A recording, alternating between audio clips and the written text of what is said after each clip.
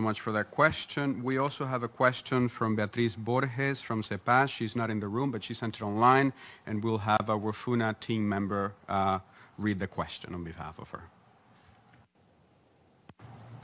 Thank you, Mr. President. This past week, the United Nations High Commissioner for Human Rights, Ms. Michelle Bachelet, released a scathing report that shows a severe humanitarian crisis and the generalized and systematic violations of human rights by the Venezuelan regime. Peru has been an advocate of the return to democracy in Venezuela and an important leader in proposing solutions to the crisis. What are your reactions after the release of this report? Thank you. Thank you so much for the questions, Ambassador. Thank you very much. As you all know, the issue of Venezuela is of utmost importance for Peru. We have been working with our partners in the region to highlight at the international level the scope of the economic, political, social, humanitarian, and human rights crisis in Venezuela. So Peru's position is extremely clear in that point. We have we have intervened at the Council, and we have stressed that this situation is a risk to international peace and security because of the extension, the impact for the whole region. We have also mentioned several times the impact of the exodus in neighboring countries. I have no need to repeat the figure, but you know that more than 4 million Venezuelans flew the country because of this.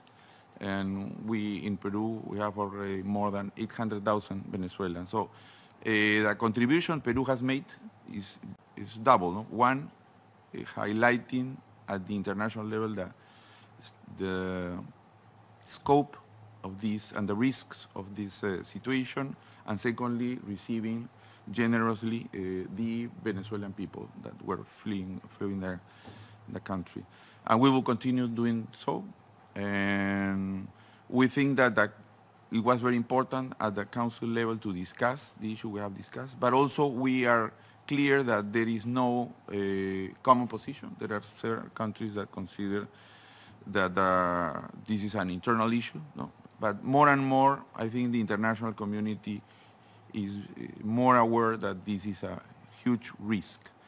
We have been working with, as I mentioned, with our partners in the Lima group. Peru chaired the Lima group.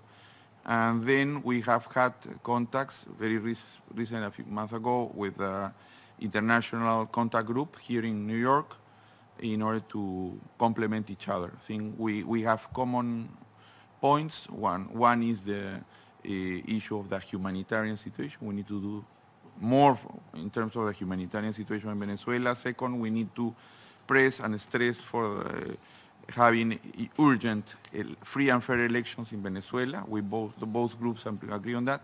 And third, we need to involve other actors. So we are talking, both groups are talking with other actors, not only the ones that are against the regime, but also some countries that support the regime.